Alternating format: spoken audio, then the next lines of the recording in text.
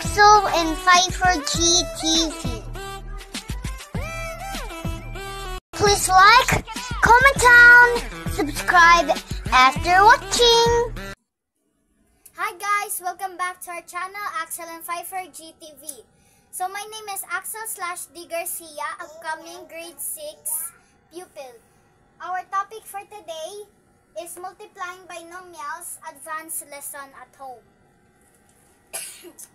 So our example for today is y plus 8 times 3y minus 4.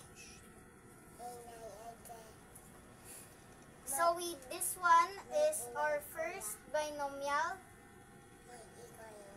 and then the second binomial. There are 3 methods to multiply binomials. For today's video, we will be doing the FOIL method. Other methods will be discussed or shared in the next video.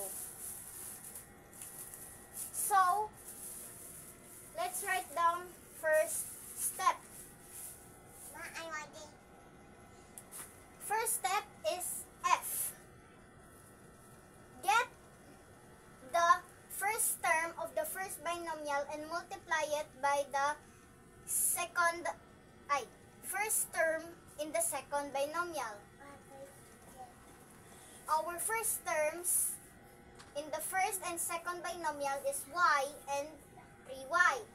So, y times 3y equals 3y squared.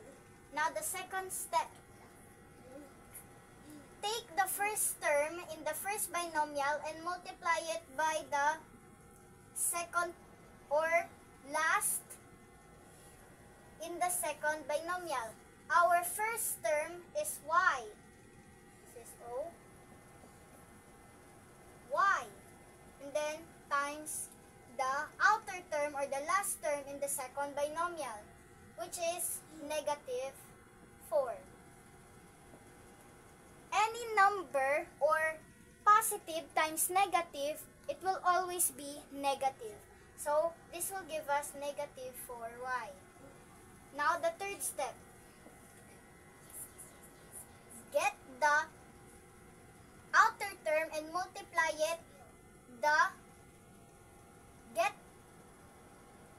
Get the outer term and multiply it by the first term in the second binomial. So, our outer term in the first binomial is 8.